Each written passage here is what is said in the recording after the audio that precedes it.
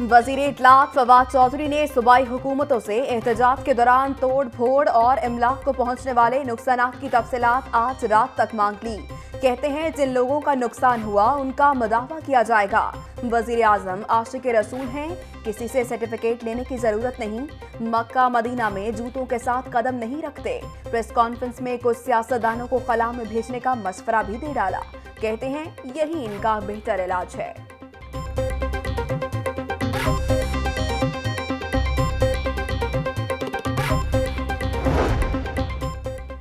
एहतजाज, इमलाक को नुकसान, इंसदात दहशतगर्दी की अदालत ने तहरीक लब्बैक पाकिस्तान के 8 कारकुनों को 14 रोजा जिस्मानी रिमांड पर पुलिस के हवाले कर दिया। मुलजिमों ने मुजाहिरों के दौरान रास्ते बंद, तोड़ फोड़ की और पुलिस एहलकारों पर तशद्दुद किया।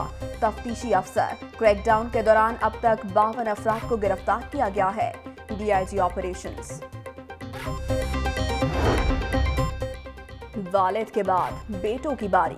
NAB ने आमदन से जायद असासाजात की तहकीकात के लिए हमजा शहबाज और सलमान शहबाज को 9 नवंबर को तलब कर लिया। इससे पहले दोनों भाई अलहदा NAB में पेश हो चुके हैं।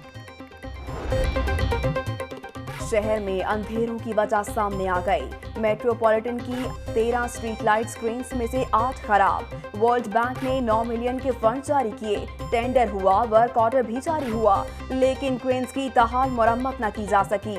6 माह से खड़े क्रेन्स के ट्रक भी नाकारा हो गए। मरकजी शाहराहों समेत कई इलाकों में स्ट्रीट लाइट्स की तंसीब और दुरुस्तगी का काम शदीद मुतासर।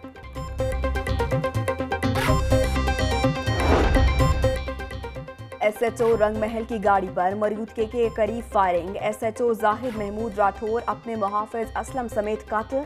मुलजिम मौके वारदात से फरार हो गए। मकतूल के भाई को भी कत्ल किया जा चुका है। वजीर आला उस्मान बुज़दार ने वाक़े का नोटिस ले लिया। IG को तमाम पहलुओं का जायजा लेकर रिपोर्ट पेश करने की हिदायत। मेयर का बराह रास्त जमाती बुनियादों पर इलेक्शन। सॉलिड वेस्ट मैनेजमेंट, वासा डेवलपमेंट अथॉरिटीज, PHA बल्दियाती हुकूमतों के मातहत होंगे। शहरी इलाकों में टाउन काउंसिल और देही इलाकों में डिस्ट्रिक्ट काउंसिल खत्म। नए बल्दियाती निज़ाम के तहत तहसील और सिटी डिस्ट्रिक्ट गवर्नमेंट कायम होंगी। वज़ीर आज़म ने पंजाब के नए बल्दियाती निज़ाम की मंजूरी दे दी। मुसव्वदा कानून पंजाब काबीना और फिर पंजाब असम्बली में पेश किया जाएगा। ज़राए पंजाब हुकूमत, पुलिस बल्दियाती नुमाइंदों के मातहत नहीं होगी।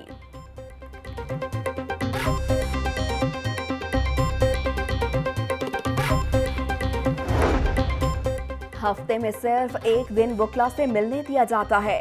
दीगर मुल्जिमान कई दफा अपने वकला से मिलते हैं। साबिक VC पंजाब यूनिवर्सिटी मुजाहिद कामरान ने NAB पर तासुब बरतने का इल्जाम लगा दिया।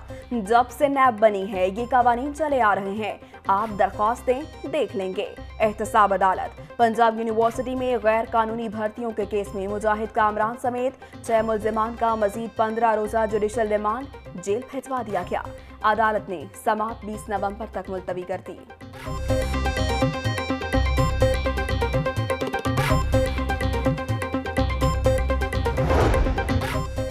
एहतसाब अदालत। साबिक वजीर आजम राजा परवेज अशरफ के खिलाफ गैपको में गैर कानूनी भर्तियों के केस में इस्तगासा के गवाह पर जराह मुकम्मल। अदालत ने मजीद समाअत 17 नवंबर तक मुलतवी कर दी। गुलकारा मीशा शफी के खिलाफ हद तक इज्जत की दरख्वास्त पर समाअत। मीशा शफी के वकील ने बहस के लिए अदालत से मोहलत मांग ली। सेशन कोर्ट ने मजीद समाअत 21 नवंबर तक मुलतवी कर दी।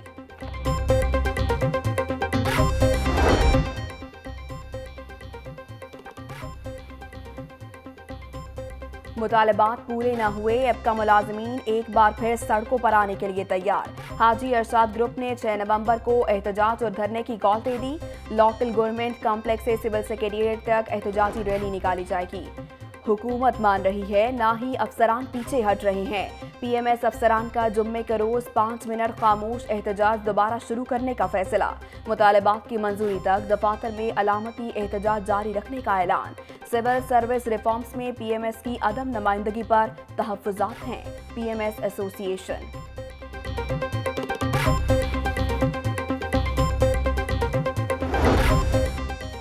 सेनेट की 2 खाली नशिस्तों पर ज़िमनी इलेक्शन। उम्मीदवारों के खिलाफ अपीलें दायर करने का आज आखिरी रोज। उम्मीदवार इलेक्शन कमीशन के फैसले को लाहौर हाई कोर्ट में चैलेंज कर सकते हैं। इलेक्शन 15 नवंबर को पंजाब असम्बली में होगा। पीपल्स पार्टी का नून लीग के उम्मीदवार की हिमायत का फैसला। जर्राए का दावा, पीपल्स पार्टी जल्द बाज़ाब्ता ऐलान करेगी। मुस्लिम लीग नून के सऊद मजीद और सायरा अफजल तारड़ दौड़ में शामिल। लाहौर में मुसाफिर खानों की तामीर की जाने पहला कदम। जिला इंतजामिया और LDA ने 5 मकामात पर जगह की निशानदही कर दी। लारी अड्डा, रेलवे स्टेशन, सब्जी मंडी, बादामी बाग, दाता दरबार और ठोकर न्याज बेग में मुसाफिर खाने बनेंगे। LDA जल्द मुसाफिर खानों की तामीर का आगाज करेगी। DC लाहौर सालिहा सईद। सरकारी अस्पतालों में पार्किंग माफिया मरीजों को दोनों हाथ में से लूटने लगी। पार्किंग फीस के अलावा हेलमेट फीस भी वसूल करना शुरू कर दी। मोटरसाइकिल की पर्ची के साथ हेलमेट के 10 रुपए देना भी लाजिमी हो गए।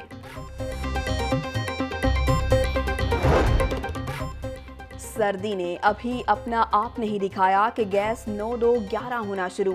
अंदरून शहर समेत कई इलाकों में गैस की बंदिश और प्रेशर में कमी। घरेलू और कमर्शियल सार्फिन परेशान होकर रह गए।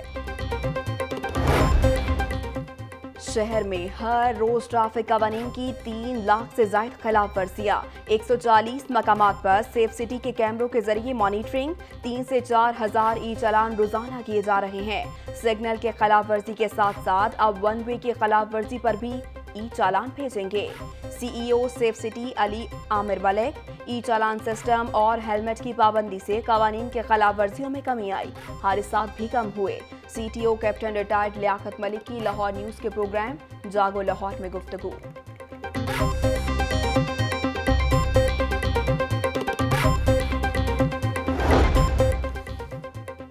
यानजन यूनिवर्सिटी ऑफ टेक्नोलॉजी के नए दाखिल होने वाले तलबा के एजाज में तकरीब। सूबाई वजीर मियां असलम इकबाल की बतौर मेहमान खुसूसी शिरकत। फैकल्टी मेंबरान और तलबा की बड़ी तादाद भी शरीक हुई।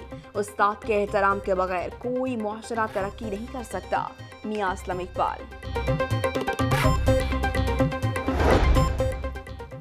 LDA के शोबा टाउन प्लानिंग का ऑपरेशन। जौहर टाउन और इलामा इकबाल टाउन में मुतअद्दिद गैर कानूनी तामीरात को मिसमार कर दिया। नक्शा कानून के खिलाफ वर्जी पर प्लॉट सरबमोहर कर दिया गया। और पाकिस्तान की सकाफत के सब रंग दाटी फेस्टिवल के संग तीसरे और आखिरी रोज रौनक के उरूज पर पहुंच गए। किसी ने ज्वेलरी खरीदी तो किसी ने रंग बिरंगे मलबूसात। दस्तकारी की अशिया के स्टॉल्स पर भी रश।